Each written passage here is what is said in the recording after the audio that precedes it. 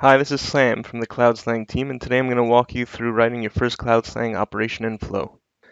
CloudSlang is a YAML-based language for writing workflows, and therefore, we recommend use a text editor that supports syntax highlighting for YAML. In this video, we'll use Sublime Text, for which we've written some helpful snippets to make writing CloudSlang code a bit easier. We're going to write a very basic flow that will take in a person's first name and last name as inputs, concatenate them into a last name, first name form, and print out the concatenated name. Here we are in Sublime, and the first thing to notice is the folder structure I've created here. I've created two files with the .sl extension, the extension used for CloudSlang files. This also allows Sublime to recognize them as being CloudSlang source files.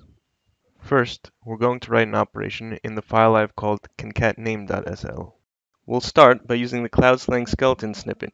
You can see here that we need to define the file's namespace, which can be used by other files to reference this one.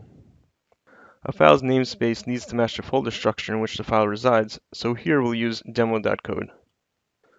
The next thing you'll notice is the imports key. As you can see, it's commented out using the YAML comment marker. In our snippets, lines that are commented out are optional.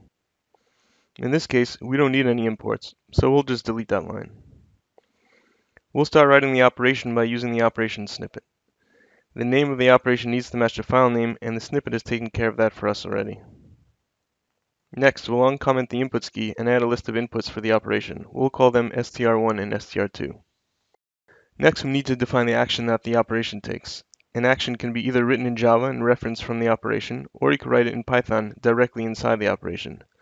That's what we'll do here. We'll write a Python script. Our script will simply join the two inputs with a comma and space between them and store that value in a variable called joined.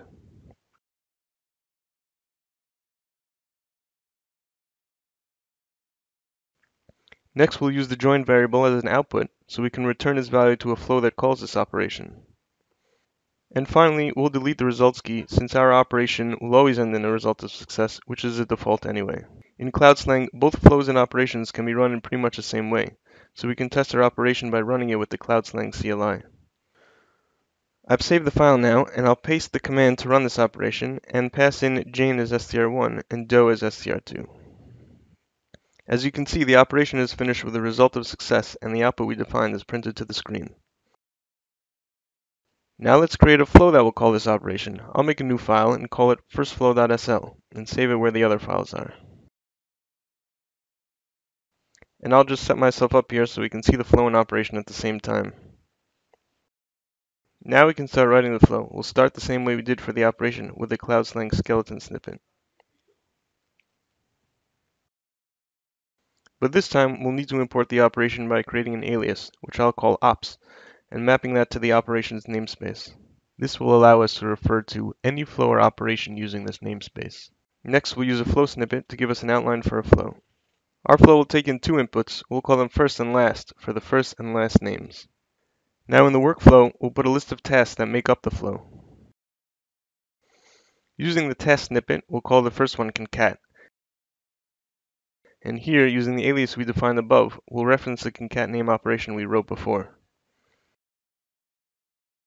We have to pass us two inputs, so we'll map str1 to the flow's first input and str2 to the flow's last input. And finally, we'll publish a joined output from the operation as the variable fullName in the flow. At this point, we could output the fullName variable using the flow's outputs and have it print to the screen as we did in the concatename operation. But instead, let's use a new task to print the value to the screen to see what a flow with more than one task looks like. We'll be using the default navigation here, which always goes to the next task in case of success, so we'll just delete the navigate key. Now we'll create another task to print out the published result. We'll call it printer, and we'll reference a print operation I wrote ahead of time. As you can see, all it does is take an input named text and prints it to the screen. We'll pass the fullName variable that was published as the text input. Now we'll just clean up what we don't need, save the file, and run the flow. You can see that we run the flow the same way we ran the operation. But if our operation was in a different folder than the flow, we'd have to pass its path to the CLI. And as you can see, the flow ended with success. Each task that was run is logged here, and the print operation printed the published output of the concatenames operation. Let's run this again, this time with the names starting with lowercase letters and when we run it, you can see that it's printed with the names in lowercase. Now what we can do here is any input can take not just a variable, but a Python expression. So we'll change the text input over here to take fullname.title, which will change the first letters of all the words in string fullname to uppercase. When we save and run it again, we see that the names are printed in uppercase this time. And the last thing we'll do to our flow for now is to give the inputs default values. If we save and run the flow without passing any values, the flow will run with the default ones and print them out. That's all for this short introduction. We hope it helps you in getting started writing CloudSlang content. But the truth is, you don't really have to write any code at all to start using CloudSlang. You can use our rich repository of ready-made content that is packaged along with the CLI and readily available on GitHub. Thanks for watching. For more information, visit our website at cloudslang.io and check us out on GitHub.